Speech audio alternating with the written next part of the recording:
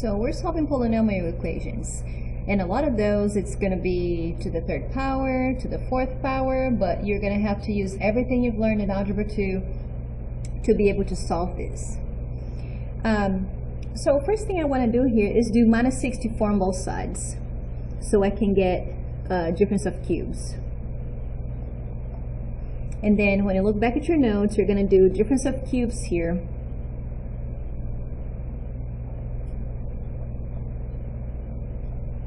And you know that you have to cubic root each one of those, so you have x minus 4, and then you square the first, you switch the sign, you multiply those, and then you square the last.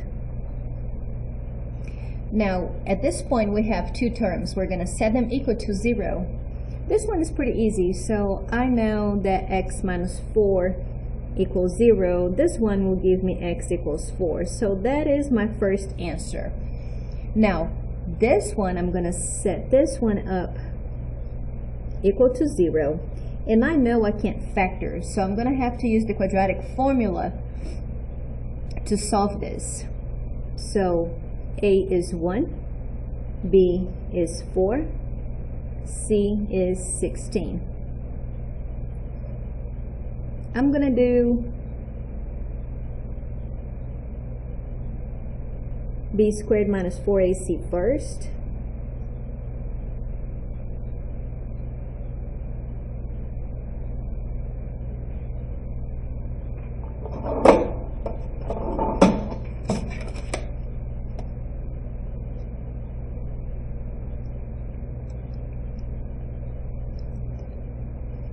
And I got negative 48.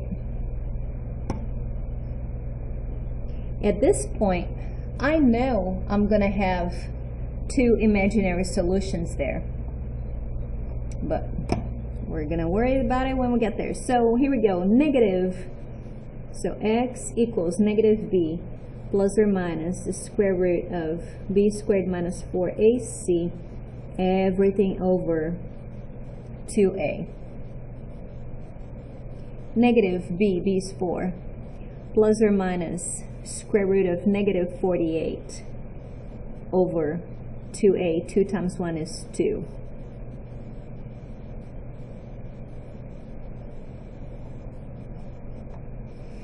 I'm going to simplify the radical here. I know it's going to be imaginary, so I'm going to put the I right there. Before I forget, when I do square root of 48, I can simplify as square root of 16, square root of 3, because 16 times 3 is 48. I take the square root of 16, I get 4.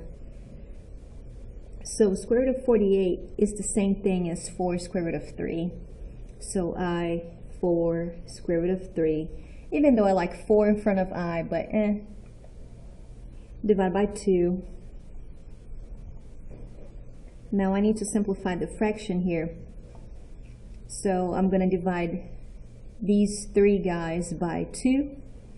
I have negative 2 plus or minus 2i. See, I can't help it. Square root of 3. And 2 divided by 1 is 2. On IXL, you're going to have to write the answer separately. So the first answer is x equals 4. And then you have x equals negative 2 plus 2i square root of 3, and then the third answer is negative 2 minus 2i square root of 3. Pretty.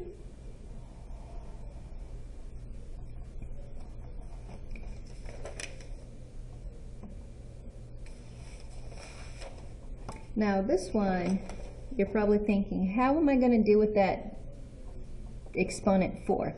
Remember when we used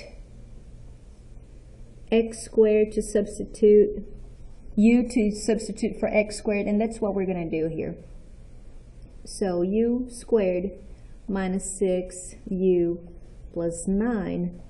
Now it's easy because I can just factor this mentally, and I know negative 3 times negative 3 equal positive 9. If I add negative 3 with negative 3, I have negative 6.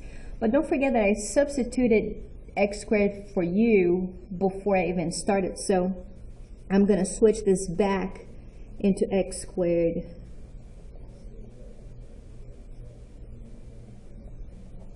Now I set each factor equal to 0, and the good thing is I know that they're the same, so I'm just going to do it once.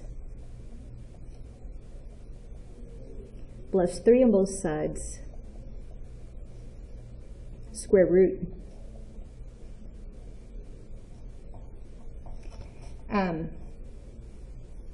If I solve this one, I'm going to have the same plus or minus square root of 3. And I don't have to write it out twice. So, but on IXL, you have to write x equal positive square root of 3, x equals negative square root of 3. If it was on paper, you could have just left like this, but since it's on IXL wants you to open that in two.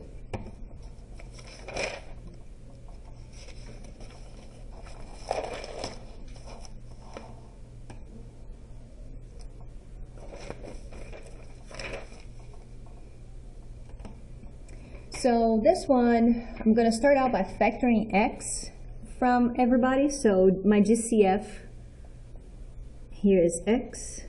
That means I'm dividing everybody by x.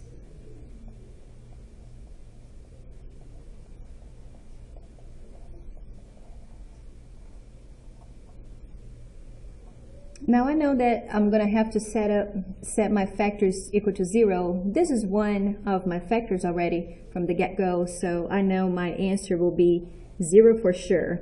Now I'm going to set this other one equal to 0 and solve.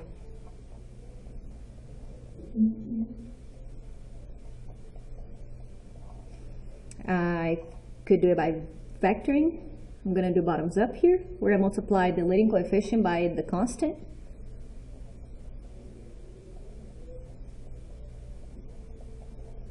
I'm going to factor mentally. So positive 33 and negative 1 multiplied, I get negative 33. When I add them together, I get positive 32. And don't forget, because we started out by multiplying by 3, I have to come back here and divide it by 3. Simplify the fraction. I have x plus 11. Since this one I cannot simplify, it's going to go up in the front. So 3x minus 1 equals 0. At this point, again, we're going to set each factor equal to 0 and solve for x. So x plus 11 equals 0, minus 11 from both sides. I have negative 11. Now this one, 3x minus 1 equals 0, plus 1 on both sides, divide by 3. So x equals 1/3. So I have three answers. X equals 0, x equals negative 11, and x equals 1/3.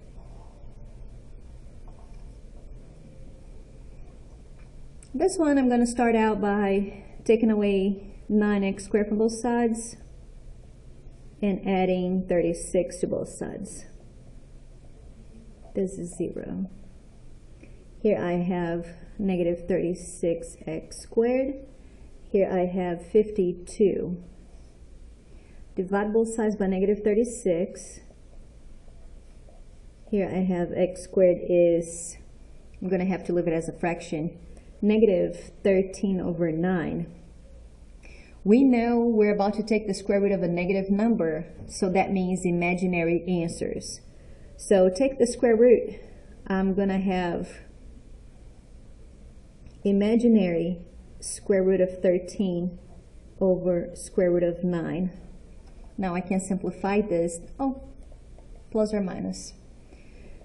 So plus or minus imaginary square root of 13 over square root of 9 equals 3. And again, you know, on IXL you're going to have to write both answers. So one is positive I square root of 13 over 3, and the other one is negative I square root of 13 over 3. This is the last example. Again, I'm going to substitute u for x squared.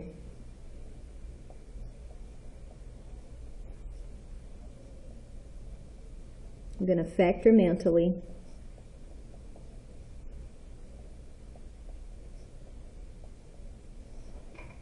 I'm going to switch it back to x squared.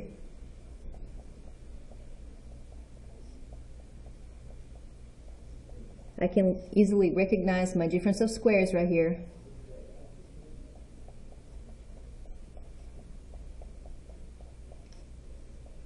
Another one.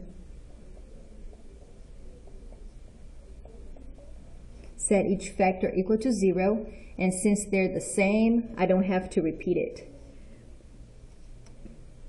So x plus 3 equals 0, minus 3 from both sides. I have x equals -3.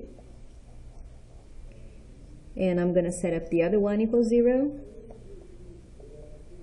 plus 3 on both sides. And I know that the other two are the same, so I don't have to do them again. So I only have 2 answers, not 4. If they were different, then I would have to write them all up, but they're the same, so I don't have to repeat myself. So now we're doing IXL case 7.